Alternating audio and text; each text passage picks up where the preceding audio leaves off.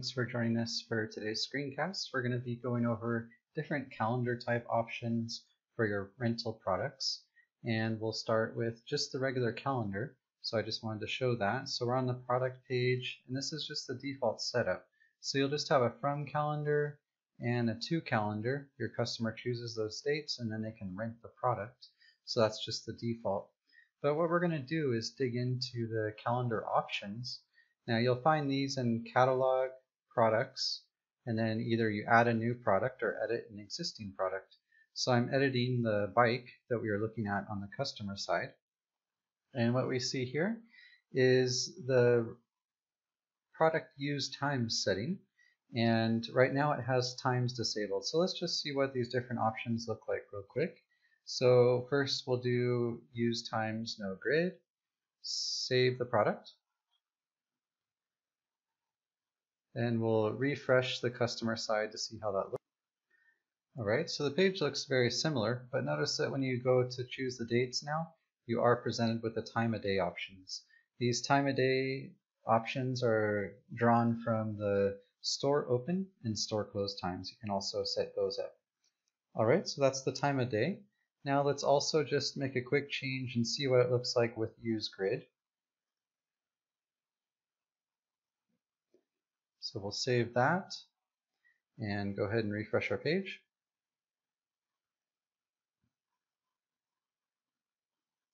Alright, so you can see the results. We have now a grid down here.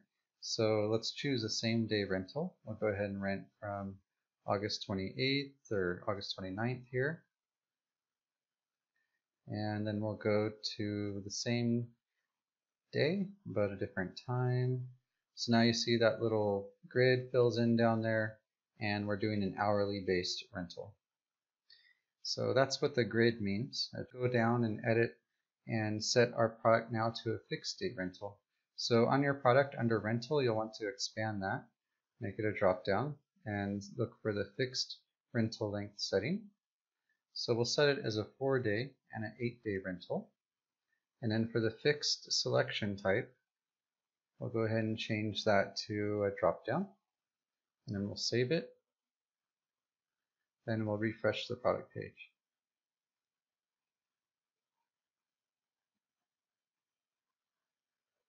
Okay, so you can see the product page now. We have a fixed date base rental, and we'll set 4 days, and then your customer is only going to select the start date. They will not select the end date, and it will show the little colors for how long the rental length is. So that's what a fixed date rental means. Now there's another option for that we'll go ahead and show, and that would be a fixed date rental, but your customer actually doesn't have to select any date. It's just going to select the first available date.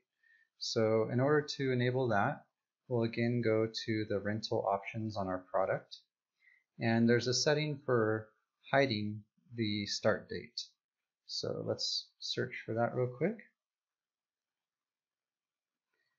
Okay, so we'll set that to yes and save it, and then check how it looks on our product page.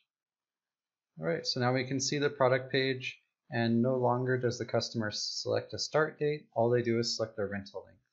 And the rental date that will be selected is the next available date from today. So currently that's August 28th. And all the customer has to do is select rent, and it will be added to their rental cart. So I appreciate you joining us for the calendar types. Hopefully that will help you with your setup. We do want to I just want to show one more thing here under rental settings.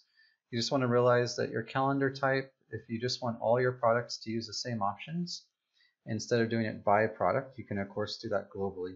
That's in rentals settings, and you can see the same options here that we are setting by product. So you'll just want to set those globally, and then if a few products vary, like you want to change a few individually to be different calendar types, you can do that by product as well.